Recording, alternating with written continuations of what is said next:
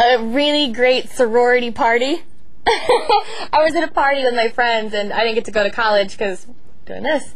And her and her sisters, there's like 5 of them, got together, and they were like, here's the vanilla, da da da, fuck the vanilla, drink toss. And I was like, that's amazing, do that again. And they're like, what? And so they said it to me again. I even called her from the studio to make sure I got it right. And I was like, I can't believe somebody hasn't written a song about that. Like 40, 50 years that same thing has been going on in sororities. Like, not everybody's heard it that was in a sorority, but I've had like 40-year-old women remembering it. You know, coming up to me and being like, oh my God, I can't believe you wrote a song about that. And then all we did was fill in the blanks. You know, it's about a girls having fun. I mean, the point is like, as chicks in sorority parties, anything, all you do is talk about men. Oh, he's freaking me over. Oh, this guy's hot. Oh, I hope he calls. Oh, it's like, this song is like, listen, girls, fuck the men for the night. Let's drink to us. This isn't about them, it's about us. And then, you know, everybody took it differently. Like, guys are like, some guys say, oh, you're down on guys, and then the other guys are like, yeah, fuck us, yeah. I'm like, you guys are dorks. My mom was there, cheering me on, that's my baby. Yeah, no, she really didn't have a problem with it. There was one section in the video we took out that was pretty disgusting that actually showed somebody's tits. And that was the only section my mom immediately was like, that's disgusting. And I was like, okay, we're taking it out, don't worry about it. Not mine, by the way, somebody else's. And, but she was kind of like, you know, whatever, she saw the treatments. She knew the deal, she knew what it was about, and, this video, it's funny, everybody's like, oh, the video's risque. I'm like, no, it's not. This was just kind of a party song. This is nothing. Wait until Sexy Sets of Sunset. I can sing a little bit. Yeah, I haven't warmed up at all.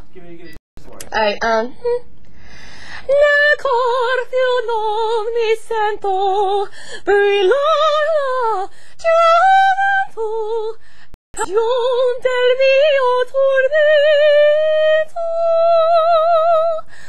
Amor se copato. There you go. That's a little piece of my, I'm very raspy. And then the thing about opera is it's very hard. I'm a very raspy talker, raspy singer.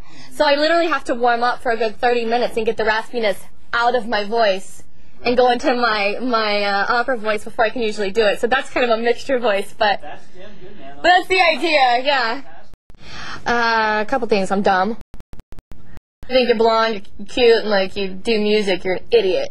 They think that I'm just going to be dumb as a box of rocks, and what they don't realize is, like, it is not easy to run your own career. Like, it is not, and a lot of people in this business don't, and you can tell, but I do.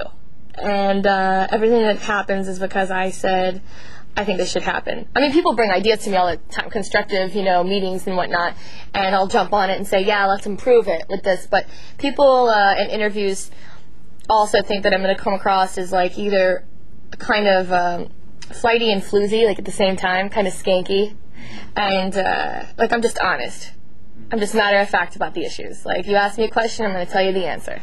I don't hem-haw around things, but I'm definitely not a skank. Like, when Playboy interviewed me and they asked me if I would pose or whatever the other day, and I said no.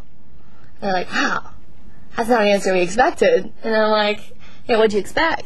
It's like, just because I'll get right down to it does not mean that I'll give you everything. And I think people are shocked by that.